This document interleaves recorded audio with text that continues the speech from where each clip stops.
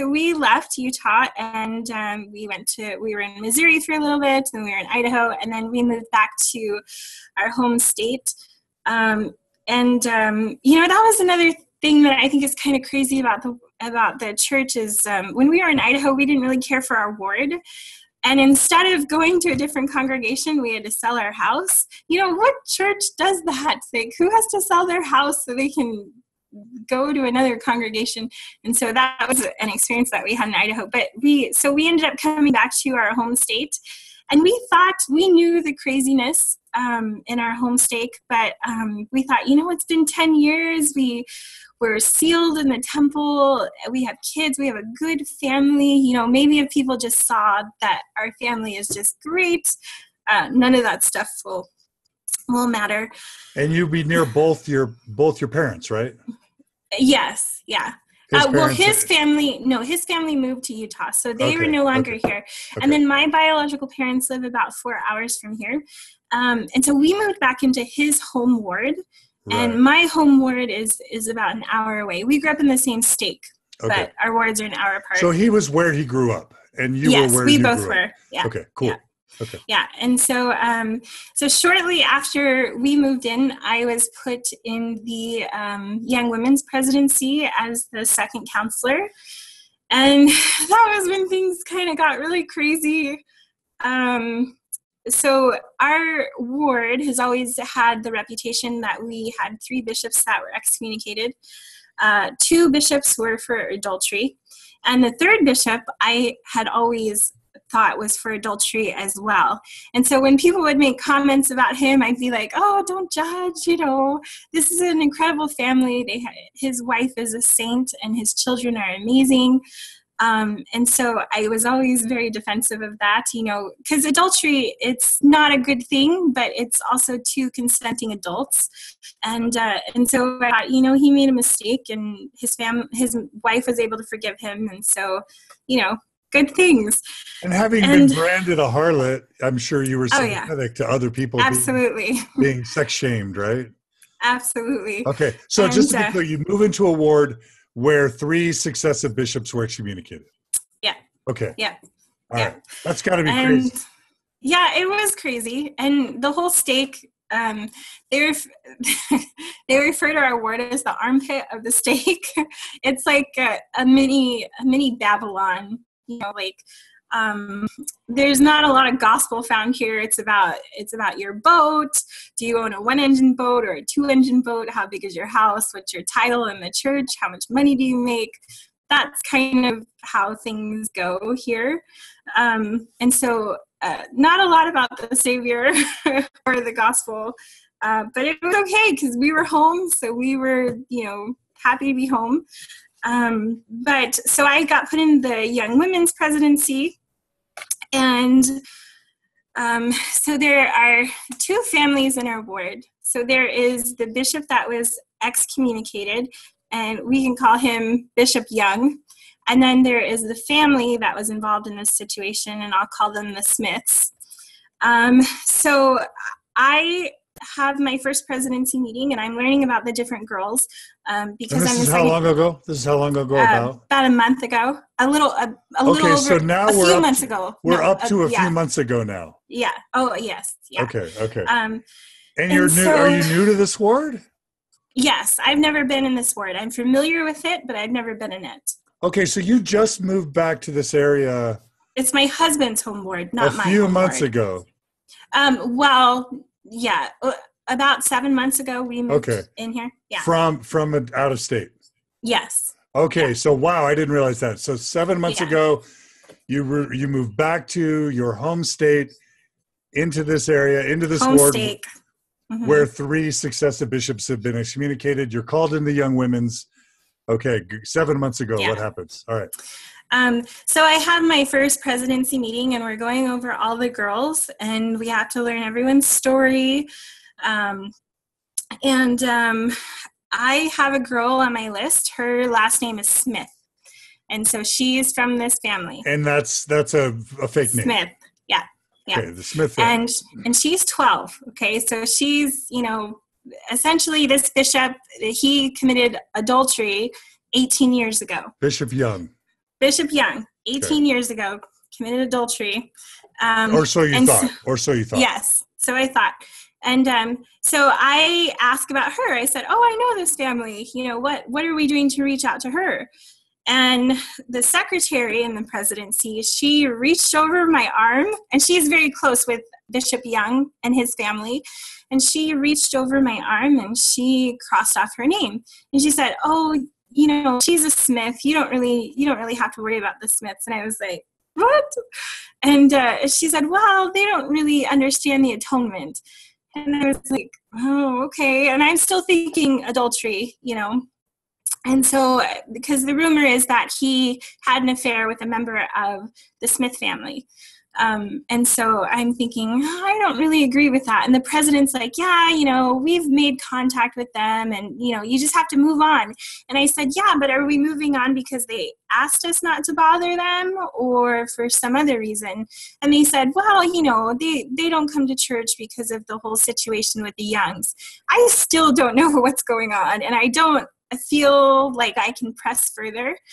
But at this time, I'm incredibly devout LDS. And so when I see her cross this name off, I'm thinking as this being a soul that is being crossed off.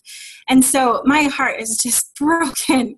And I come home from that meeting and I tell my husband, I'm just in tears. And I'm like, they crossed her name off. She wasn't even alive when this was going on. And I was just so heartbroken over this. And so my husband told me, he said, reach out to the family and ask, so-and-so what you can do for her relative. And so I said, okay, that's a good idea. And I've already made it known that I am not okay with crossing this name off. And so the secretary took that information and she shared it with a few people. And so this is working its way around the ward, that I'm supporting this family, that I'm taking sides.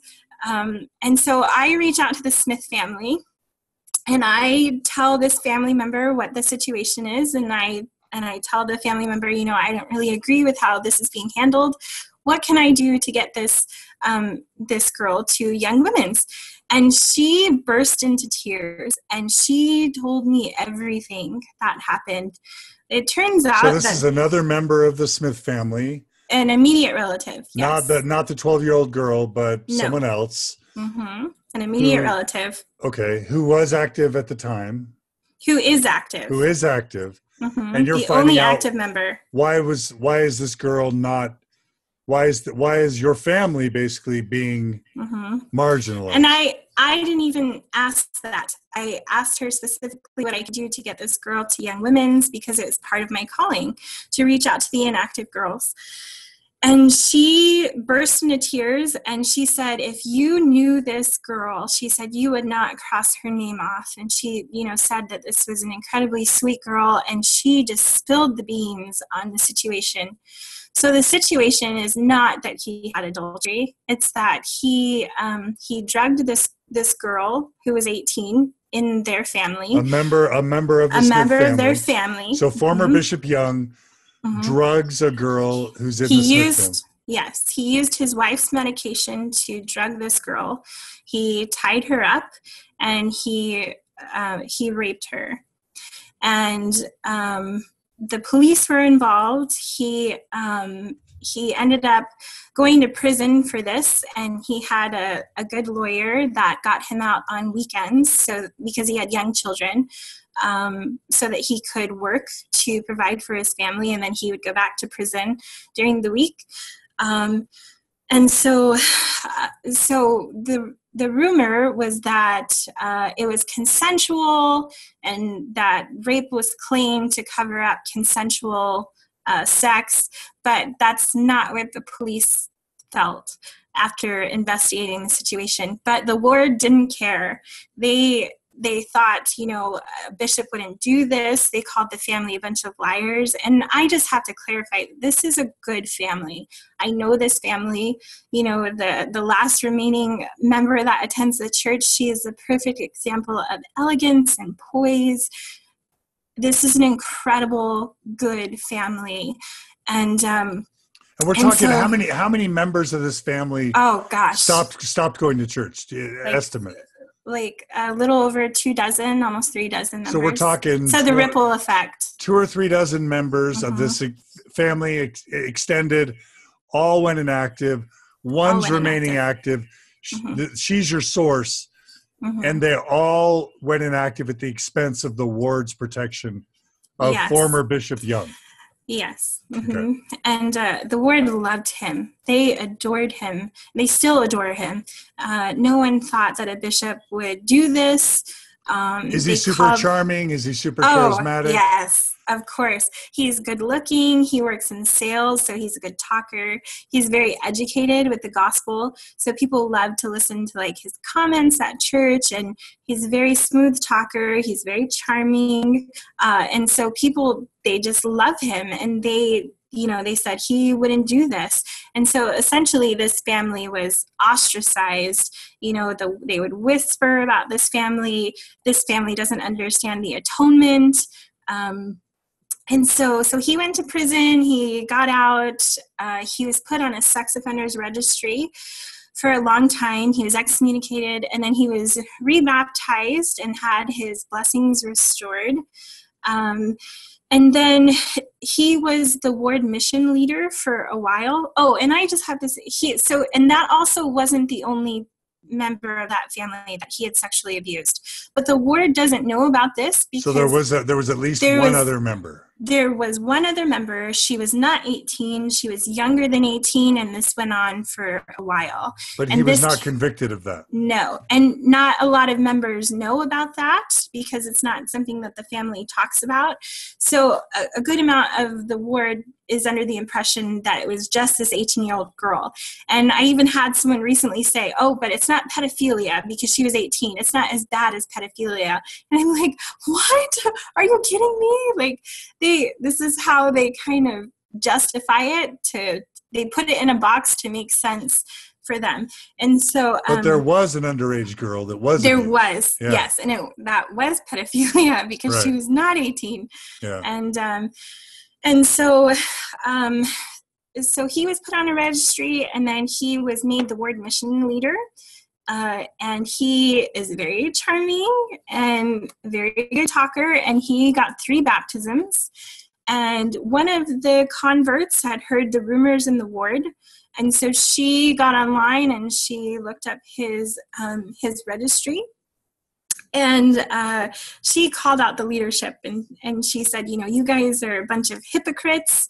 And all 3 of those converts left. And so I think that was kind of when the ward realized this isn't just a problem for him, this is a problem for us. And they love him. And he's related to about half of the family. He's related to about half of the ward. And so the wealthy members... It's got to be one of these wealthy dynastic wards where the families have lived there for generations. Yes. They've all been leaders. And they're all loved, and they all kind of... They get rotated through the leadership. And they all kind of look after each other, Exactly. Very much so. That. Yeah. And so members in the ward pulled together, the wealthier members in the ward that loved this family pulled together some money, a lot of money, to have him removed from the registry. And he was sexual offender registry for your state. Yes. Yeah. And so he was removed from the registry. And so I'm learning all of these details overnight. And, this is a man that he participated in our son's baptism, and when rumors started flying around the ward. Bishop Young did. Yes. Because you didn't know this. We didn't know. No. You loved him. Charming. Very much. And I loved him. I loved his family, his children, and his wife worked with our kids in primary. I had a sincere and genuine love for this family, and I still do. My opinion about him has definitely changed. But yeah, so I'm learning all of this, and overnight my feelings changed because he's a seminary teacher in our ward now. And we have youth activities, and I know we have activities at his home because I was in the Young Women's presidency. And, I had been told going into the presidency that there were families in the ward that wouldn't allow their children to his home, and they were heavily criticized by the leadership for not having an understanding of the atonement. And so when I learned all of this, I was so angry, and I was sad also, because this is a good family that is being, I mean, any person with decency can see that this is wrong. This is not right. And they just adore him, and they are so sensitive about this situation. No one talks about it. No one's allowed to talk about it. If you talk about it, you are heavily rebuked and reprimanded. And so when I started reaching out to the Smith family, I started getting comments from people at church, and the gossip was going. I got an anonymous text message from someone saying that I should kill my self-righteous self. And it had a bunch of random numbers, so there wasn't a way for me to track it back to who sent it. So I'm going to church thinking... Was that scary? What was that like? A little bit, because I'm going to church thinking, who sent me this awful message? Unsure of who sent this.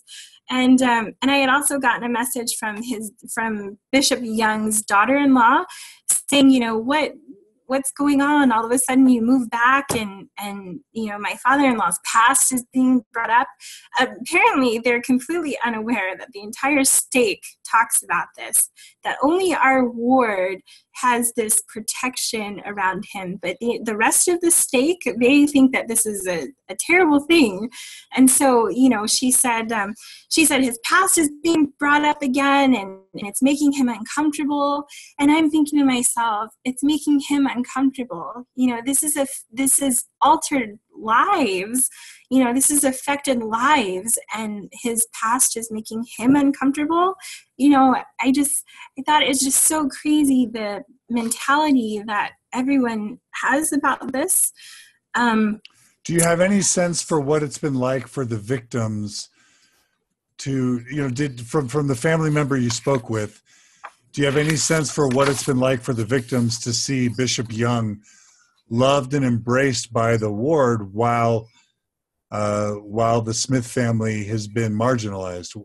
Do you have any idea how the victims are? I absolutely do, because I'm not going to get into any details, but when I was younger, I went through a similar situation with a family member.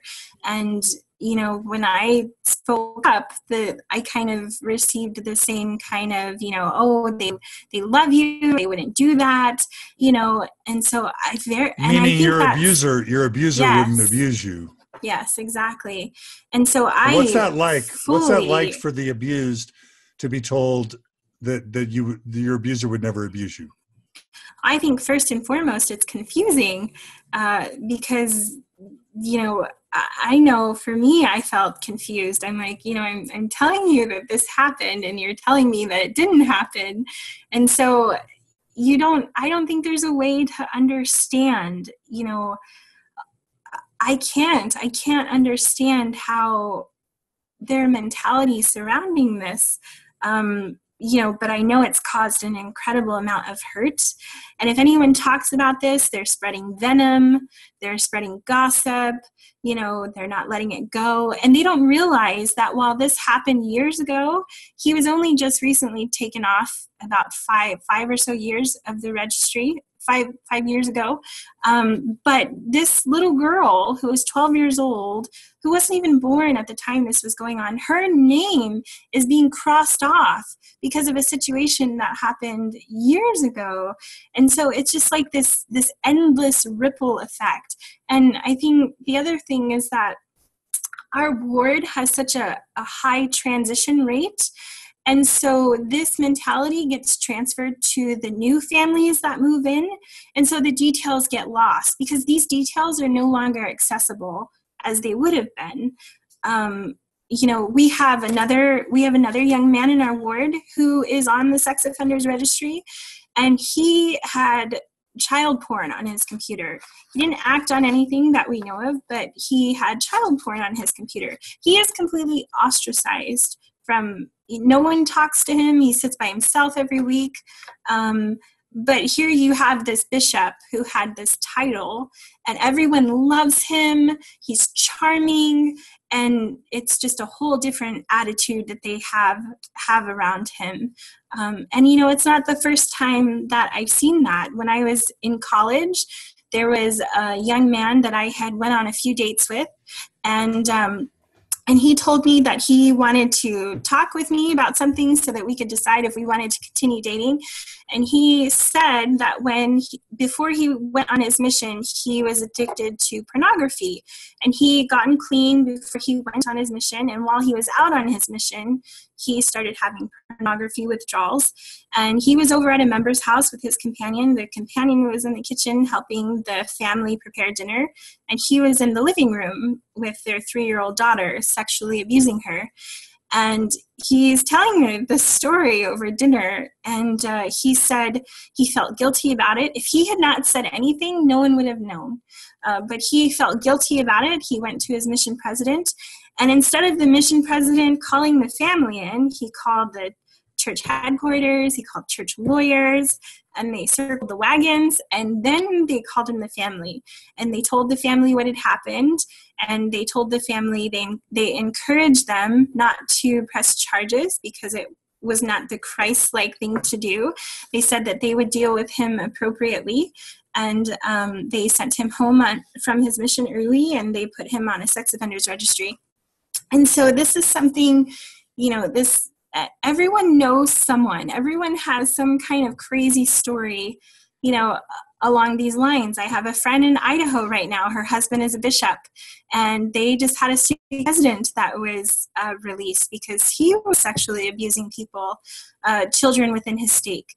And this is a problem, and it's something that is just brushed under the rug. I don't understand it. I don't understand it. This is something that will affect that person's life. It'll affect their sex life. It'll affect their marriage. It'll affect how they raise their children. A lot of these people grow up to be helicopter parents because they don't want those things happening to their kids. I mean, this is something that changes lives, and it's just brushed away.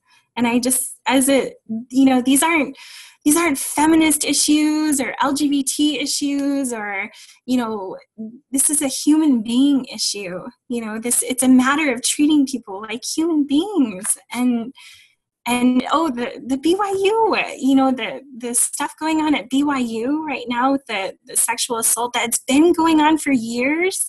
And, it just... You mean where specifically which things are you referring to? The victims being penalized regarding the honor code. Yeah. So you're a victim of rape, and then you're punished according to the honor code. Absolutely. Or disincentivized to report the rape because you're scared that if you do report the rape, then you will be punished according to the honor code. Absolutely. And the Salt Lake Tribune just received a Pulitzer Prize for their reporting on that topic. Yeah, but that was criticized as well. Right. And So really quickly, I just want to go back. So sure. I asked you this once before, and I just want you to be as explicit as you can. You said that it's confusing to the victims to have the perpetrators protected. What else do the victims feel and experience when the perpetrators are protected and honored? It's a punch in the gut. I mean, to be criticized because you can't sit in the same room every Sunday, or because you can't send your kids to seminary to be taught by this man.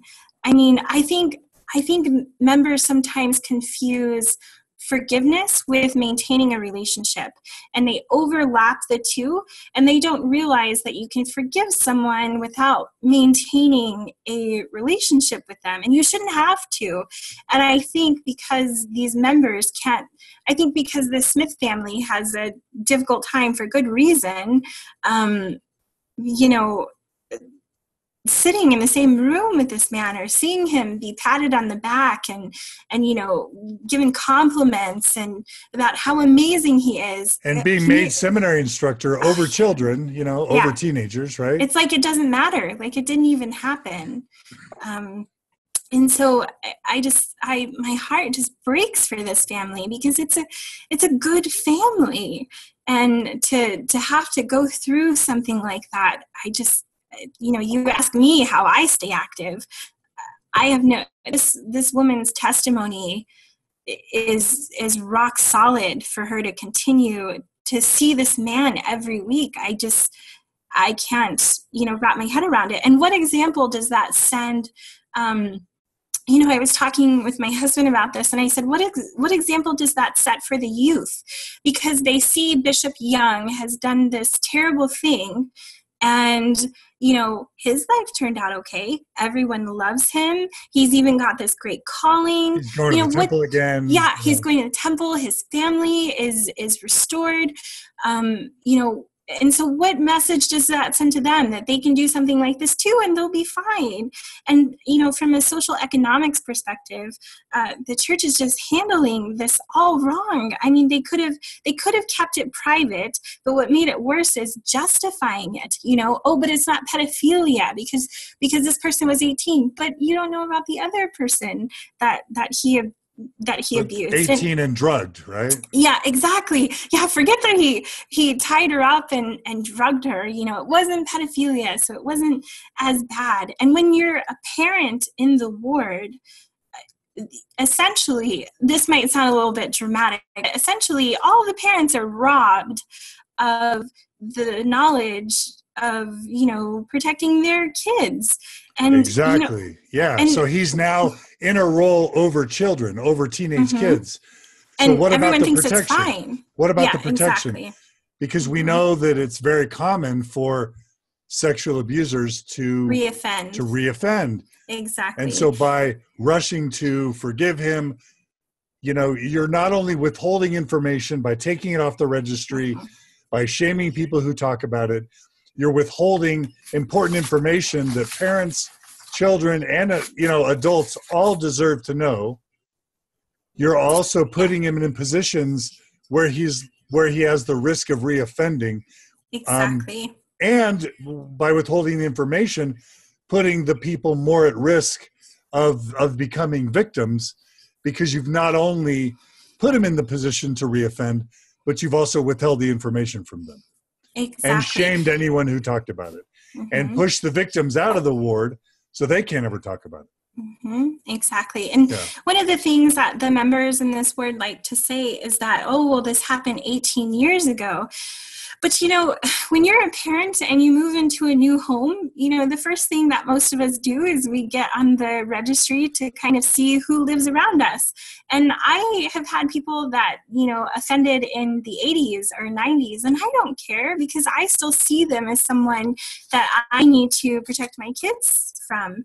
And, when this was going on, I got curious, and I started looking things up as to what the probability was of him reoffending. And the first thing that popped up was a Harvard study. And in the study, it said that pedophiles and rapists, that this is a sexual appetite for them. That just like an alcoholic, this is going to be something that they have to be aware of for the rest of their life, and that they can maintain it through therapy and medication. I can assure you that the bishops, they're not qualified to make that judgment. They're not looking up that research. What are the chances that Bishop Young will reoffend? They're not looking up that information. And then they go and they put him in these positions, like you said, to reoffend. And,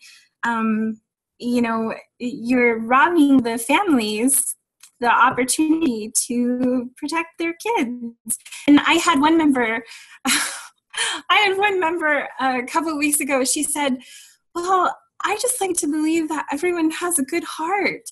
And I'm thinking, my husband and I, we were laughing about this, because we're like, that's why Utah is the MLM capital of the country, because that is the cloud that they live on. They just want to believe that everyone has a good heart.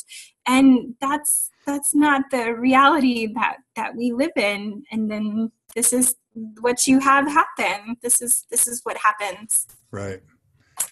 And so I think you mentioned a difference between forgiveness and maintaining a relationship.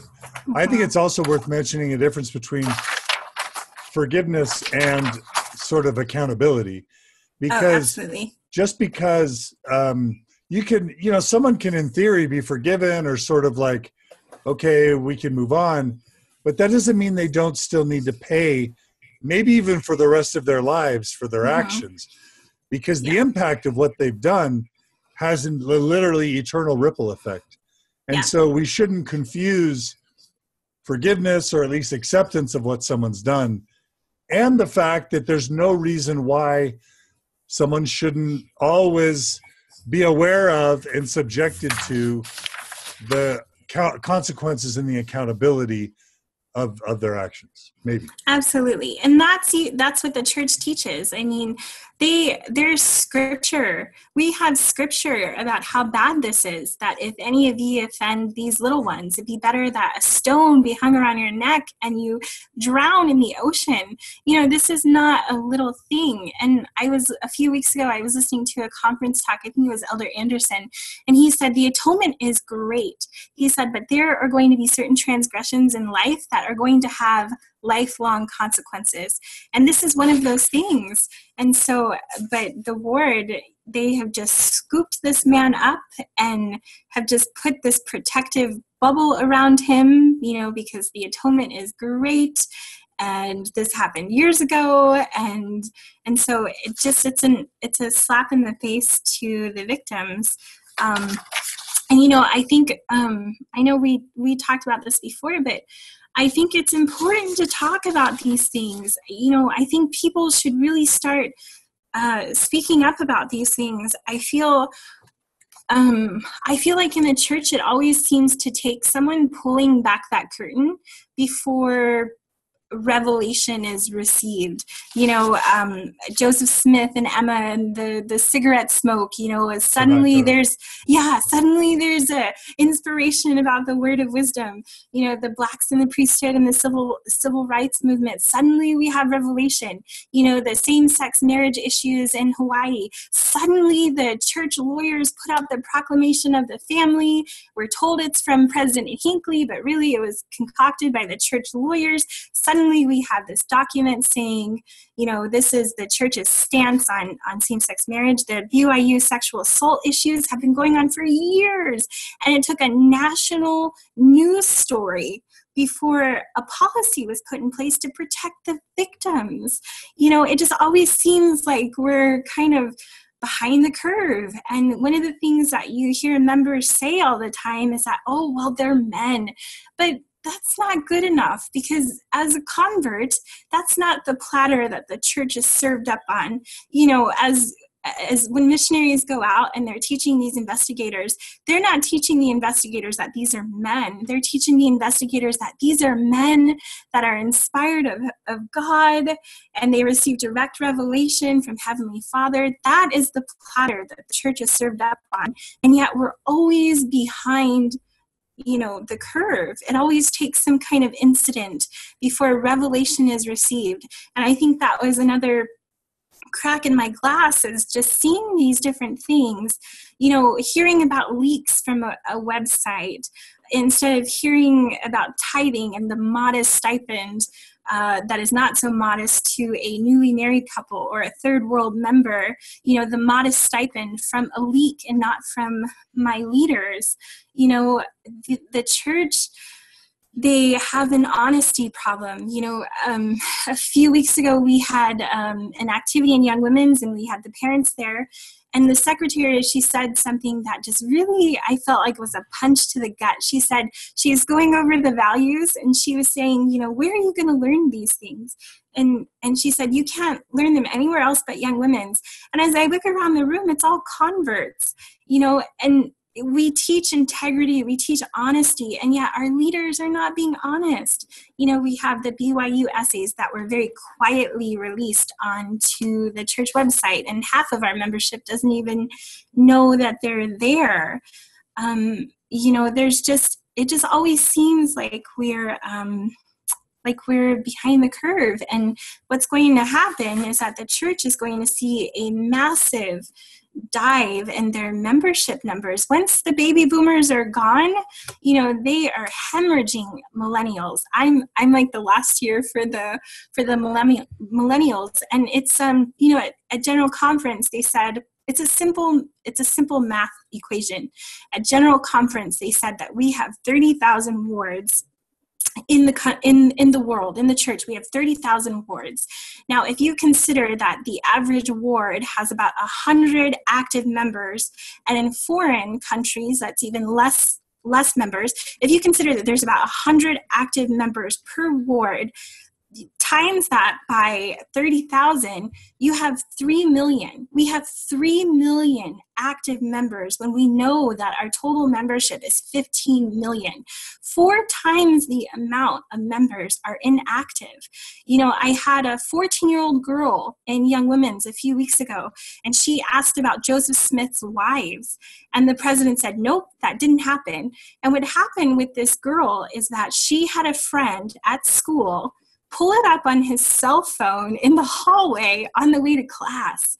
I don't think that the brethren who are from a different generation realize that we are in a world of technology, that these kids have access to all of these facts, that they're on their way to class on their cell phones. And, after the baby boomers are gone, they're going to see they're not able to retain their millennials. And so it's just because they're not transparent and they're not being honest about so many different things. And so it's a problem. Yeah. The other thing I just want to note, again, I've talked about this before, is it shows this weird set of priorities for the church. Because if you're gay and you can't change, yes. and you fall in love with another man, and you choose to have a monogamous, committed, loving, legal marriage, you're an apostate and you're forever unwelcome at the church again. Forever, right? And your kids can't get baptized. If you drug and rape one woman and then sexually abuse another teenager, you can be rebaptized. You'll get, maybe you'll get excommunicated, maybe. But you can certainly, if you have power and status and influence and charm, you can eventually get rebaptized.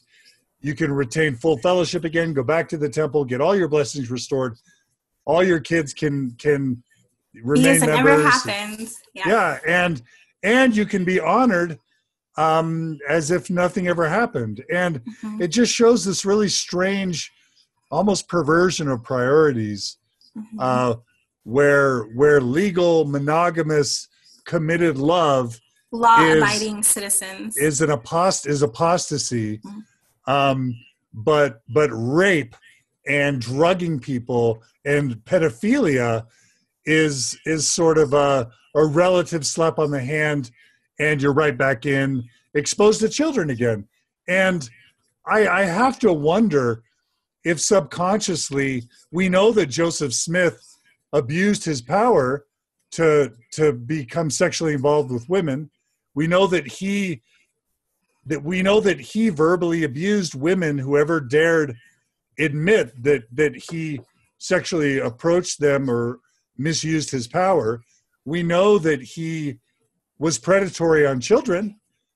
And so I wonder if that makes us more forgiving of sexual offenders and of child abusers, because the founder of our church was sexually predatory and a child abuser. Yeah. How could that not make us more lenient, right? That was a huge issue for me with this whole issue with the bishop, was the LGBT policy. I had already had an issue with the LGBT policy, but this just brought it to the forefront for me.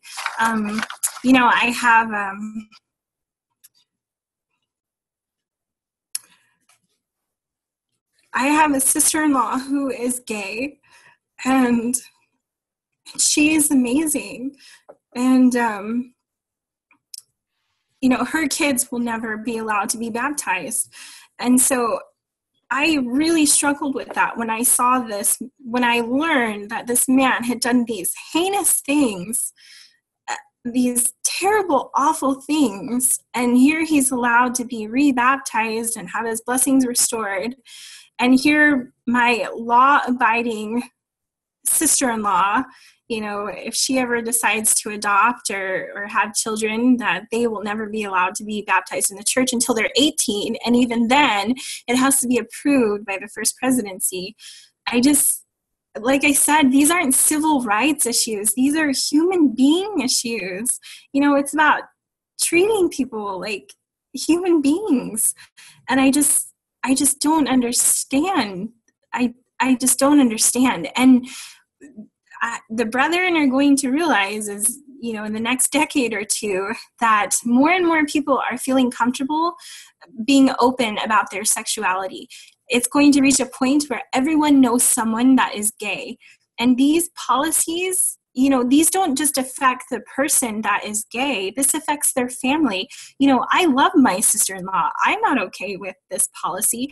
Everyone knows someone, and it's going to affect them in a different way, and they're going to lose a lot of people. And that was one of the things for me that kind of shattered my shelf, is that, this just doesn't sound like a loving Heavenly Father. So for me, it was this issue with the bishop. And then oddly enough, at the same time that this situation was going on with the bishop, I got online one day to put on a show for my kids, those darn bubble guppies. I put on a show for my kids, and there was a video in the feed of the sidebar. It was I'm an ex-Mormon video, and I don't usually watch those. And I think his name was Chris Johnson, and he's amazing. But he, in this video, he said something that I felt was very profound, and he said, when something is true, it can be tested forward, sideways, and backwards, and it will still be true. And he was saying how you can't do that with the church, that we have this mound of facts, at our fingertips. These aren't mommy blogs. These are renowned historians and artifacts. And this is all factual information that we have showing that the church is just another church. And then we've got one warm, fuzzy feeling, and the members are like, I think I'll take that. And so, he's going over this, and I'm like, yeah, that is so true. But then he showed like a dozen clips of different people from different religions, and they're all bearing these heartfelt, tearful testimonies of how their church is true and how Heavenly Father told them that their church was true. And these are Seventh-day Adventists, Muslims, Buddhists, Mormons, Catholics. And I tell you, it was literally that moment that my shelf broke, because the thought occurred to me, well, wait a minute, if Heavenly Father, why is Heavenly Father telling these people that their church is true when my church is supposed to be true? And as soon as that question popped in my head, it was like something broke inside of me. And I knew, and the honesty issue, all of this happened at the same time for me. And that Sunday, I went to church, and I had ward council in the morning. And then I was asked to say a prayer and sacrament. And then I had to teach a combined lesson in Young Women's. And then I had a presidency meeting. And then I had BYC. And it was excruciating. I knew. I was sitting there in ward council before church, and I knew that a switch had been turned off, that the floodgates were open and there was no closing them. I could not unknow the things that I knew, that I had learned. Polygamy was always an issue for me from when I joined the church. I found out after I joined the church, and I went to my BYU bishop, and he laughed at me, and he said, so what are you going to do if it's true? Leave the church? And I thought, well, I guess not. And so that was something that was always on my shelf. And then you learn about the 14-year-old women or the 14-year-old girls, and that they have names, and you learn about, that Emma Smith wasn't even, because he was so dishonest with his wife, she wasn't even the first woman that he was sealed to. She was like the 22nd or 23rd. I mean, all of these facts are at our fingertips, and they're in the church essays. This isn't anti-Mormon literature. These are facts. And so for me, it was I couldn't turn that clock back. I couldn't unknow the things that I learned. And I confided in a friend, and my friend Mary, and she's like, well, have you heard of John Dehlin? And I was like, is she going to, tell me about some anti-Mormon literature? And I did. I watched, my first podcast that I watched was Tom Phillips. And I remember coming home from my run in the morning as his podcast was finishing, and sitting in front of my garage, and it occurring to me, it really hitting me, when you listen to his pain over his family and, what this has all done for him, it really occurred to me the choice that I was making, the severity of the choice that I was making, what I could lose, that I could lose my marriage, that I could lose my family. And then the other podcast I listened to was Eric Reeves, and I felt like I listened to his right at the right time, because in it he said, you don't have to be Mormon to be a good person. And I needed to hear that, because I was still, anytime I thought, well, what am I going to do now that I know these things, what am I going to do? How am I going to raise my children? I was very much a subscriber to that fear that I couldn't raise my children without the church. And, the church teaches us that everything starts in the home. And they even tell you, like, don't bring your kids to church expecting us to teach them the gospel. That has to be, you teach them everything they need to know in the home. But then when you try to leave the church, then they say, oh, but how are you going to raise your kids without us? How are you going to raise your kids without the church? And I'm like, well, wait a minute, you said that everything starts in the home. And so that's kind of where I'm at now. I think it's been instilled in a lot of us that the church has this monopoly on God, and you see it with a lot of people that leave the church, that have been born and raised in the church, and they come to this realization that the church is just another church, and they ditch everything, and they think, well, if the church isn't true, then God mustn't be true. And I felt like the advantage that I had was that I was a convert. And so for me, Heavenly Father existed in my life long before the church did. And I was having spiritual experiences long before I was a member of the church. And so, the church does not have a monopoly on God or your, whatever relationship you have. And so, I don't know, just so many issues. No, it's so difficult. Let me ask you this. So, sure. So first of all, I've had some people write in and just say, what if he's innocent? What if he really didn't do it? What if the members of the ward got his name off the? And this is the classic. This is what I hate about this topic, because immediately, you have to ask, what if, okay, so let me just give you an example. I have been falsely accused of things, right? So like I published on Facebook just a couple of weeks ago, there's some institute teacher in Tucson, Arizona, right? That's telling his students that John Dehlin is estranged from his own children, that his wife lets him sleep around with other women, and that whatever, like awful false rumors, right? And so and there's no truth to any of that. I'm in daily contact with all my children. Marky would never let me be unfaithful, and we're happily married. And so there is this thing about being false accused, and it always is going to be brought up anytime that there's a rape allegation.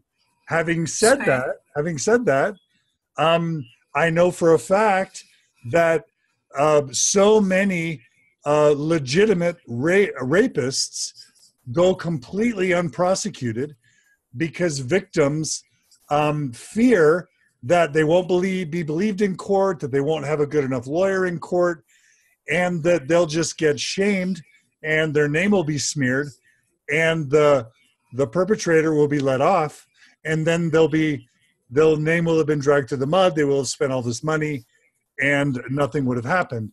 And so I know for a fact that rape happens. I know for the fact that they say that in Utah, like 1 in 3 women will be raped or sexually abused. It's everywhere. But at the same time, rapists get off and people are scared to come forward.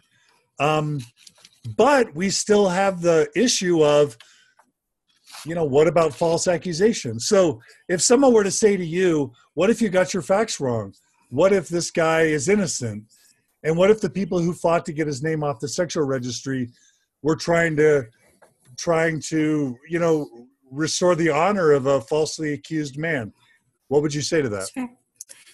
Well, we grew up here, and so we know these families.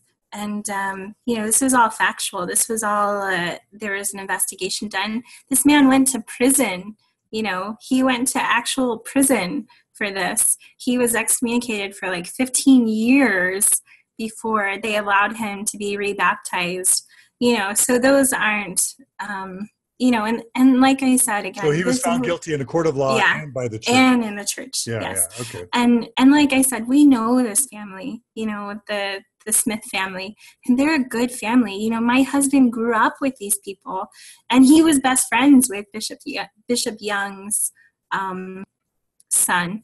And, so I feel like we have a good enough information to know, this was investigated by the proper authorities, and they found him guilty. And I just want to, this is difficult because I never want, my motive is to get out in the open the fact that rape happens. Absolutely. Sexual assault happens.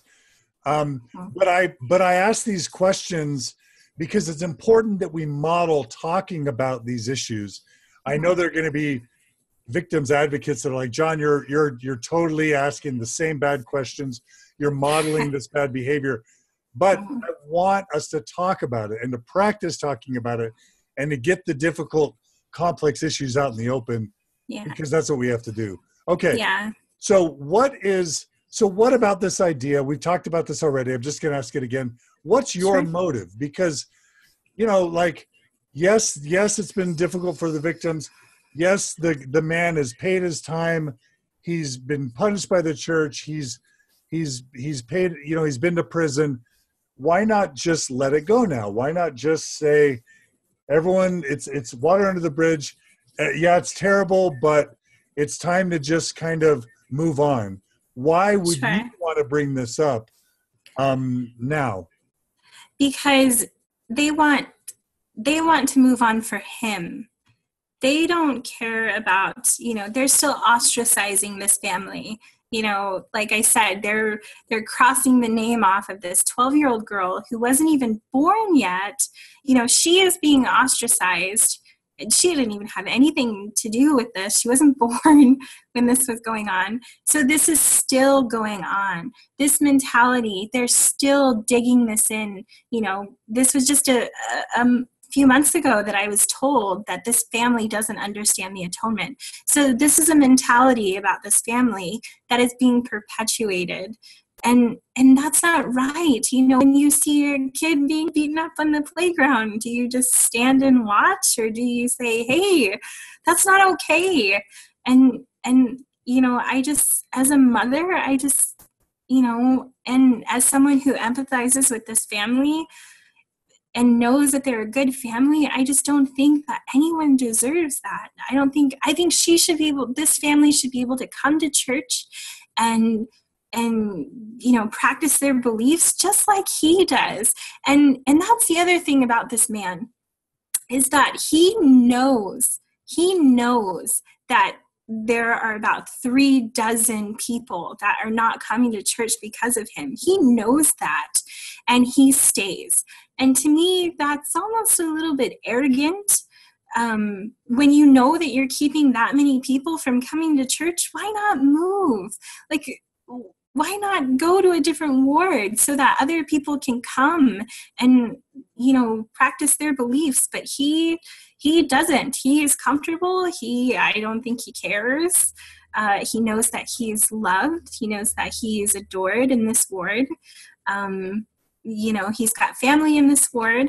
And so I just, when you see something that is not right, and I think that was the other reason why I was so passionate about this, is because I've seen how adamant our our ward is about just brushing this away and completely, when this stuff was going on with this family, the Smith family a few weeks ago, I had to call the bishop and ask him to go and see this woman, because I said, she is going to leave. We're going to lose the last member of the Smith family over this situation.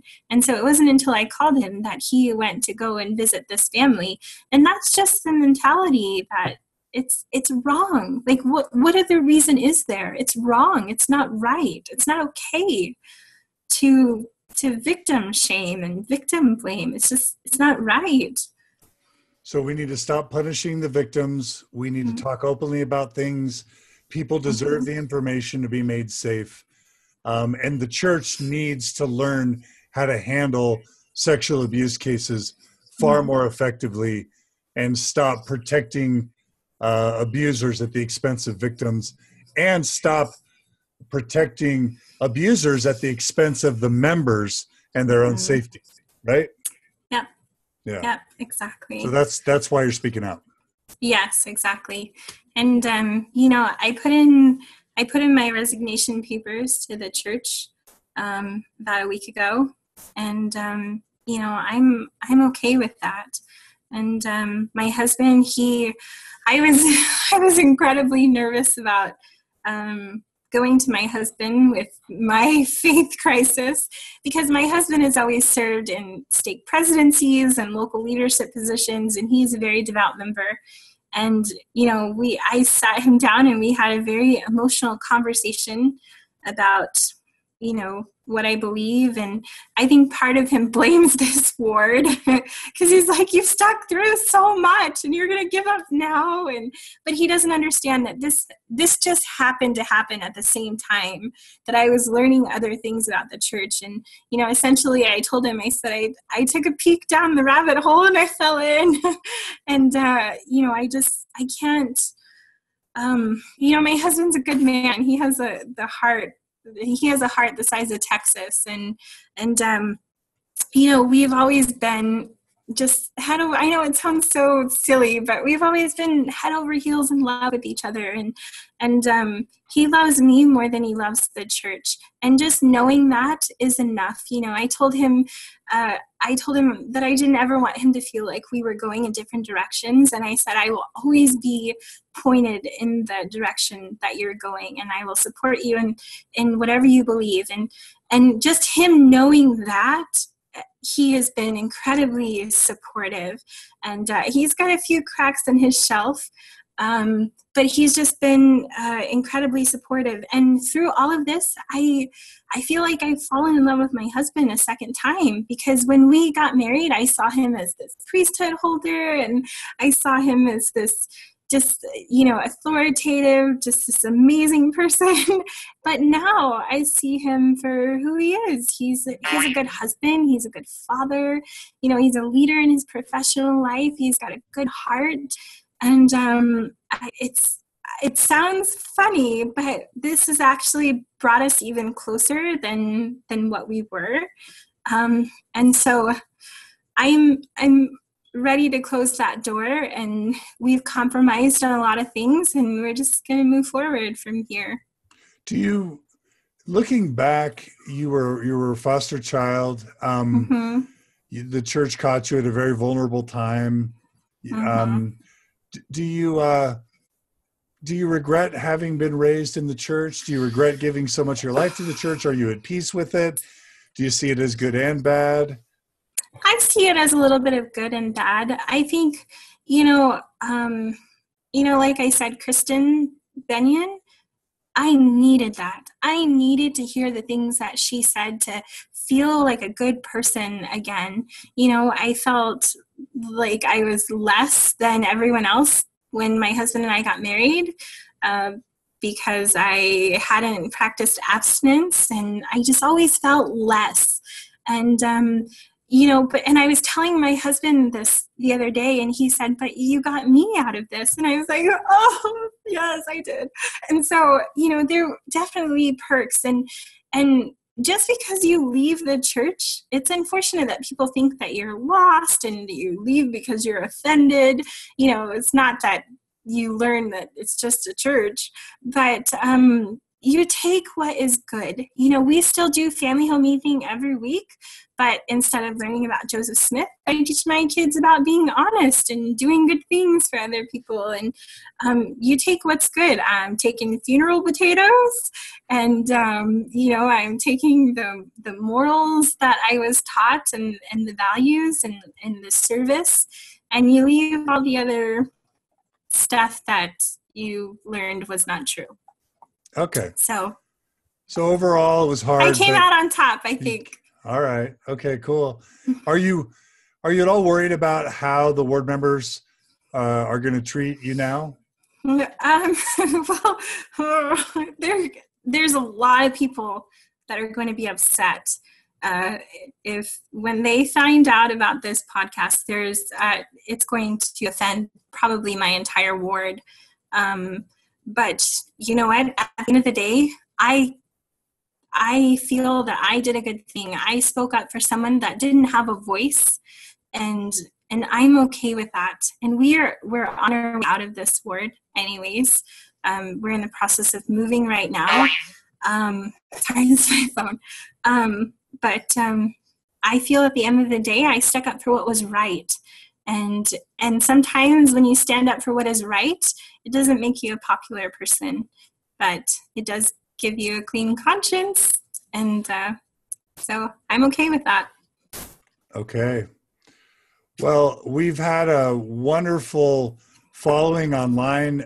Just want to let you know that we've had over 5,000 views.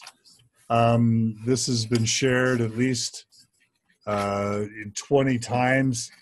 And it says 62,000 people reached so far. So I think that this is already starting to make its ripple.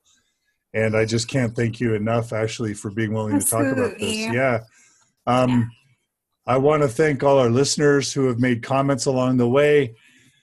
We have tons and tons of comments. We've really appreciated the listeners engaging there. People are sending you thank yous, telling you how brave they feel you are, how courageous this is. Several people have commented how they've seen the similar types of cover-ups in their own wards and in their own stakes. Yeah. That victims are always sort of like put at a lower status than the abusers. And there's a really good comment by Gina Colvin that I think I wanted to read out. She says, the leaders, aren't vested in protecting victims. They're protecting themselves, the leaders, and the church first. Anything that upsets the fabric of leadership is the greatest sin in the church. You can abuse children, but while you still support the leaders, you are all in and loved. The minute you point the finger rightly at our leadership, they will bring hell down on you. And that's from the wise Dr. Gina Colvin. I don't think we can argue with Dr. Colvin. What do you think? No, probably not. Yeah. So anyway, Ashlie, I just want to thank you for coming on Mormon Stories. I can't believe I can't believe you've made this progress in 1 month. I don't know if that's a good thing. That's crazy. But you know what? Slow down. No, but you know what? The podcasts were a tremendous help. And then the ex-Mormon Reddit site, that was incredibly helpful. I mean, you need something when you are going through this transition. And there was even some things that I was reading to my husband the other night from the Reddit, about clapping in church and rapping in church. And we were both laughing so hard. And I told my husband, I said, these are the people that the leaders say are disgruntled, that are angry, were offended. And I said, look, they're just normal, regular people that had questions. And so I love the ex-Mormon Reddit group. It's they're just normal people, they're just normal people that had questions and came to the same realizations that you did. And so reaching out and finding that support was huge for me. And, like I told you, once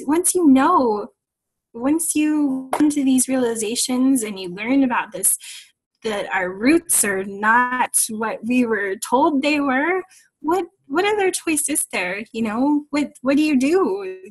I tried going to church and I was sick. I knew that I was done, that I couldn't turn back that clock. And so, you move forward. And, I told my husband, I said, I'm still the same person.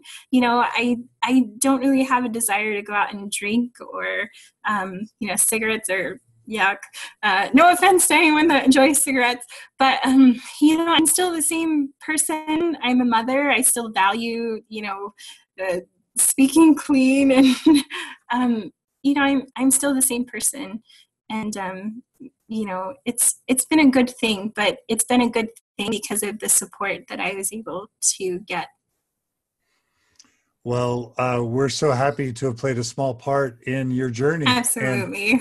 But more importantly, we're so grateful that you had the courage to speak up on a very important issue. I'll just say we tried hard to be respectful. We didn't mention people's names. Mm-hmm. We didn't even mention the state where this has happened. We did that as a way to address the issues, talk about the system, but not shame people as much as we could. There's people who've already written, Ashlie, that they think this podcast is going to save lives. So thank you so much for your courage and being willing to talk about it. Absolutely. All right. So thanks so much, John. Oh yeah, my pleasure. I'll just mention that again, thanks to the live listeners for joining us on Facebook. We want to thank everyone who supports us also just through the podcast and everywhere else on YouTube. Want to make sure people know that this couldn't happen without the generous support of people who donate to Mormon Stories or the Open Stories Foundation. We are a 501c3 nonprofit, and so all your donations are tax deductible.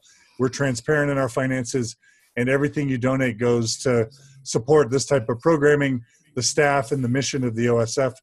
So please continue supporting us. We will continue doing things like this. If you go to mormonstories.org, there's a little donate button. You can click on it. You can designate how much you want to donate. Monthly donations help us sort of have a budget and predict what we can invest in terms of a staff and resources to make this information more available to others. So if any of you love these programs, if you benefit from them, if you enjoy them, if you believe in what we do, please make a tax-deductible donation, and we promise to use your money to alleviate the suffering caused by religious transitions, both in Mormonism and without. Please comment on our blog, mormonstories.org. If anybody wants to share their experiences of abusers being glorified and protected and of victims being marginalized, we'd love to see those comments on mormonstories.org. And again, if you guys have a great story you want to share, please share it. The final thing I'll say is that we have various events coming up on our calendar. You can go to mormontransitions.org/events, or the event calendar you can find on the menu at Mormon Stories. We've got a Fort Collins, Colorado event, May 4th through 5th. We've got Dallas, Texas, July 7th through 8th. We've got a mixed faith retreat happening in Salt Lake City, Utah County, August 11th through 12th. We're coming to Seattle, September 14th and 15th.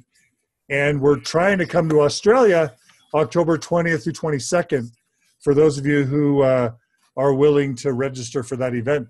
We want to thank Amy Grubbs of the Open Stories Foundation and Cody Layton for making all this possible, along with the OSF board. So I just have to always make those comments because we couldn't do this without the OSF and those that support us. So again, Ashlie, to you, to your wonderful husband, to the victims who have spoken out, thank you so much again. And please join us again on Mormon Stories.